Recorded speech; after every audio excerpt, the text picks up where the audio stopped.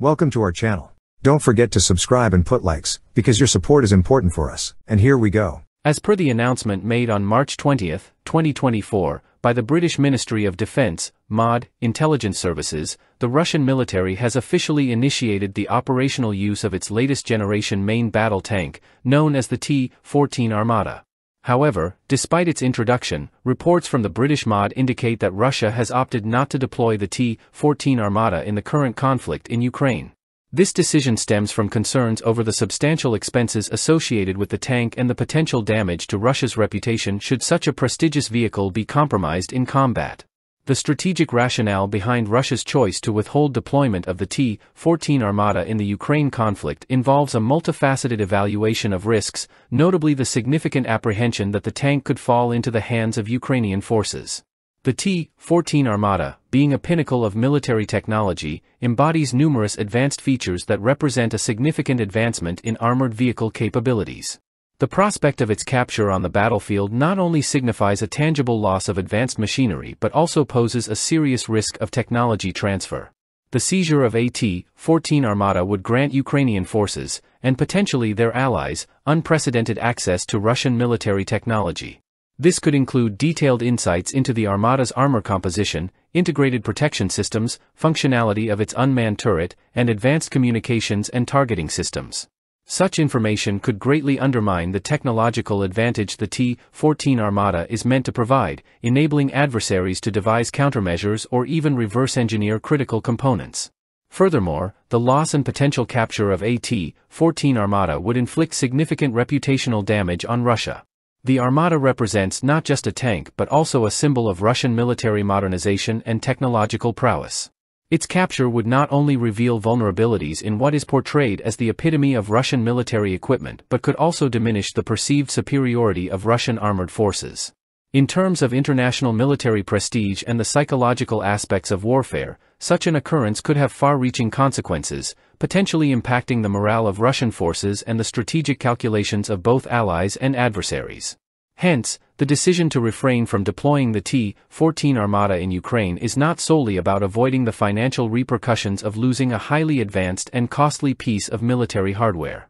It is also aimed at safeguarding the technological secrets embedded within the Armata and preserving the prestige of Russian military strength on the global stage.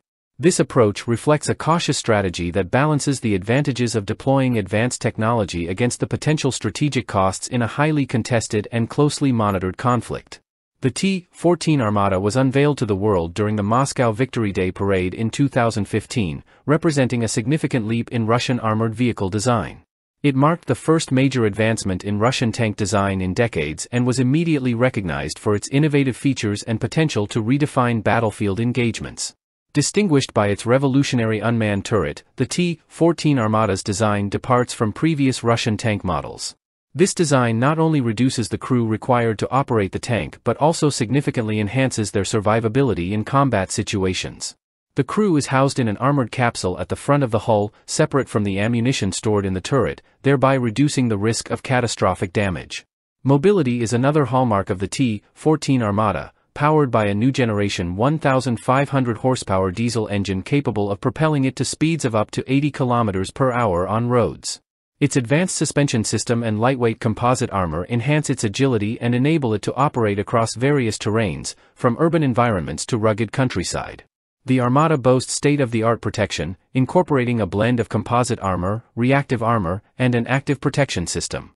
The active protection system is designed to detect, track, and intercept incoming anti-tank munitions, significantly bolstering its survivability on the battlefield.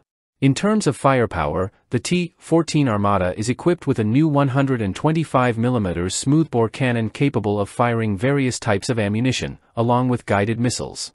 This cannon is complemented by a fully automated loading system, facilitating rapid fire and reducing crew workload. The unmanned turret design allows for a larger gun and increased ammunition capacity compared to traditional tank designs.